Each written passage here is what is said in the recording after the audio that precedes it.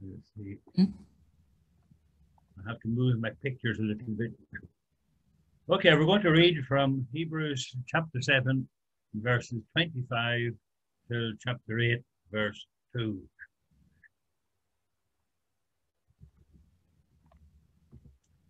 Therefore, he is able to save to the uttermost those who come to God through him, since he always lives to make intercession for them.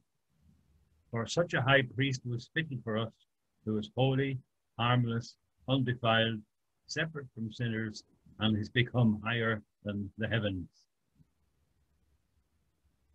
More.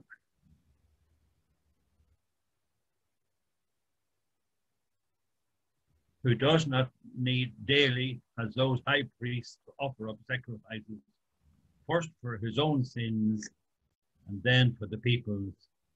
For this he did once for all when he offered up himself. For the law appoints as high priests men who have many weaknesses, but the word of the oath, which came after the law, appoints the Son who has been perfected forever. Now, this is the main point of the things we're saying. We have such a high priest who is seated at the right hand of the throne of the majesty in the heavens, a minister of the sanctuary and of the true tabernacle which the Lord erected, and not man. That's the end of verse 2.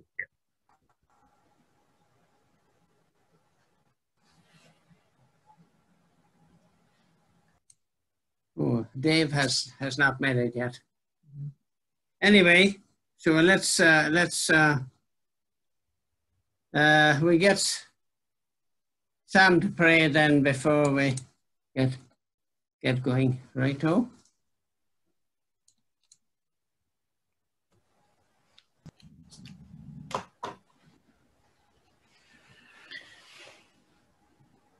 We thank you, Father, for this evening together. We thank you for your presence wherever we are, O Lord. We thank you for giving us this opportunity to hear your voice again. We pray for your wisdom. Be with us, O Father. Help us to understand your message this evening that will help us and our families, our friends and people we will meet in our lives. We pray and we remember our friend Mariam and the husband who is not well. You be with them in difficulties. The most important is to turn to you and know that you are there with them. We pray and we ask you for concentration in your word. We live all in the name of Jesus Christ, our Lord and Savior. Amen.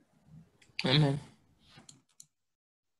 All right. We're not getting any commission for this advertising, but of course there's some great places to see in Ireland, and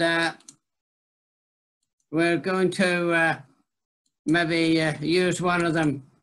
I don't know, advisable, but anyway, maybe for some reason it might help and get a thought across. Of course, I was saying, as I used the title for Hebrews, the superiority of Christ, but this one here is our true need.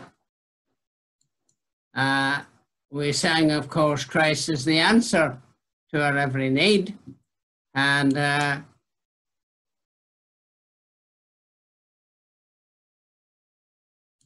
are we doing? Thank you. Righto. So let's keep going on this then, and it's just this little passage here. Right.